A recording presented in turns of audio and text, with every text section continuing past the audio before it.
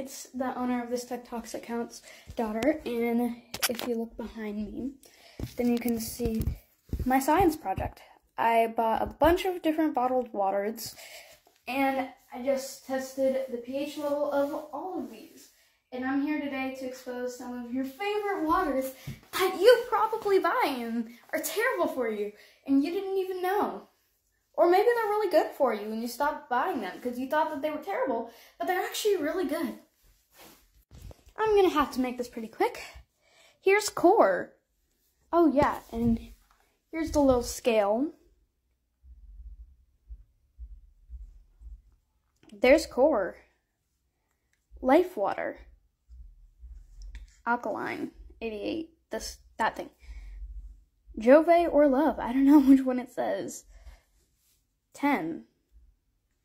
Yeah, pretty high.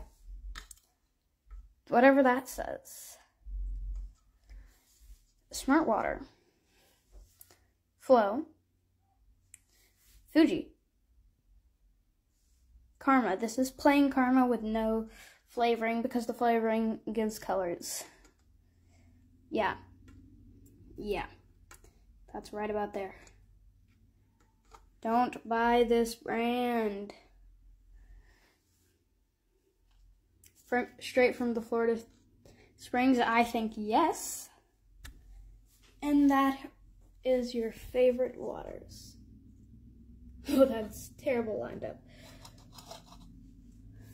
But basically the ones that you do want to buy are 10. Oh yeah, and I almost forgot. We also tested our filtered tap water.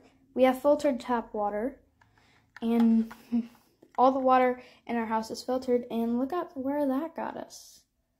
Some pretty good water. So here we have all the waters.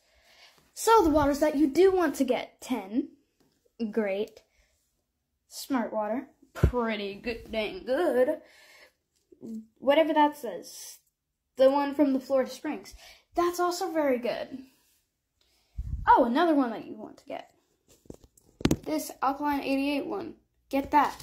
Jove. It's pretty good. I would get that if I were you. 10. I would get that. Get a filter, because look at that. That's from our tap. Smart water. Pretty good. I would get that. Flow.